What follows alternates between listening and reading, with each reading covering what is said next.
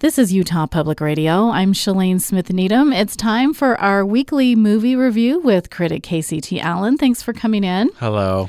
And this week you saw the romantic comedy drama Life Itself. What's your take on this movie? I first must say that this film shouldn't be confused with the documentary film of the same title from 2014 that explores the life and career of the famous film critic Roger Ebert.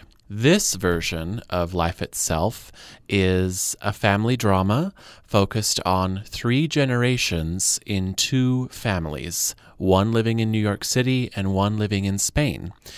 The film also explores how these 2 disparate families cross paths with each other and influence the direction of these families' lives.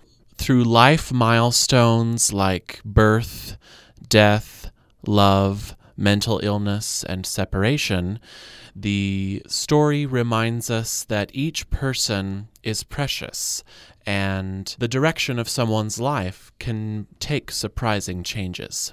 During this movie, I felt like I was watching an extended episode of This Is Us. After the film, I was doing my research and figured out that the director and writer of this film is Dan Fogelman, who is the creator and executive producer of This Is Us. And there are some moments throughout the film that are very poignant, very well written and well acted. But there are way more moments that are overly sentimental, maudlin, desperately sweet, which I didn't think helped the movie. So a mild recommendation? Did you like it? It was okay. It was just okay. I'm sorry. If you like This Is Us, then you'll love it, because it's very much that kind of storytelling. But it was just too sentimental and sweet for me. Thanks for being here. My pleasure.